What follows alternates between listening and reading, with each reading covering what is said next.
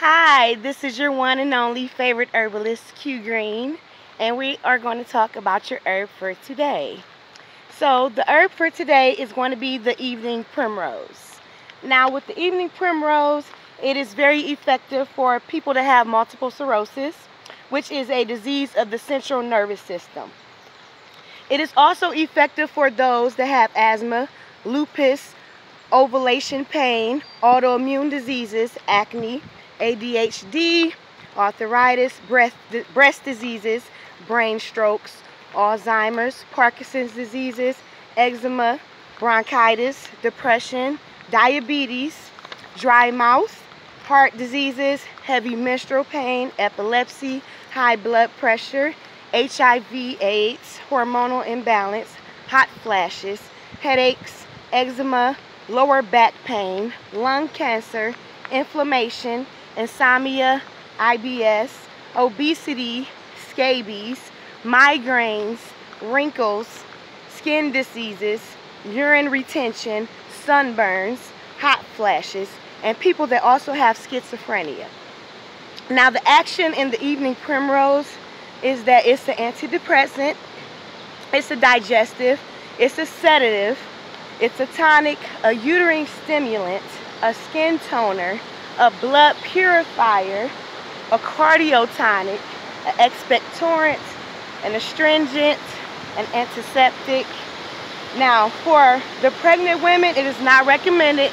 By it being a uterine stimulant, it will make your uterus contract, and that's not good. It is also not recommended for those who take medication for seizure disorders and also those who take blood thinners.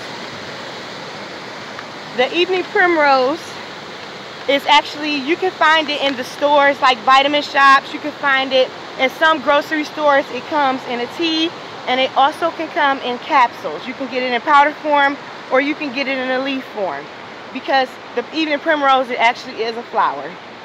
Now, it does have manganese in it, which is an essential mineral for the development and strengthening of the bones. It helps to keep the joints flexible and build the connective tissues. The manganese is required for calcium absorption and regulation of blood sugar in the body. It supports the proper functioning of the brain of the nervous system. It helps the formation of the skin cells, and it speeds up the healing process of wounds. It's important for the production of the sex hormones and reproductive health to absorb the iron and prevent the anemia. It helps in also curing the sprains that you can have and reducing inflammation. With the manganese, that is really good for a lot of things actually, other than the evening primrose. So you do have other benefits with that. It removes impurities and toxins from the bloodstream. It speeds up the process of detoxification and the excretion of waste in your blood. It promotes the digestion of the food, enhances the digestive system. It prevents the heart disease, and it tones the cardiac muscles.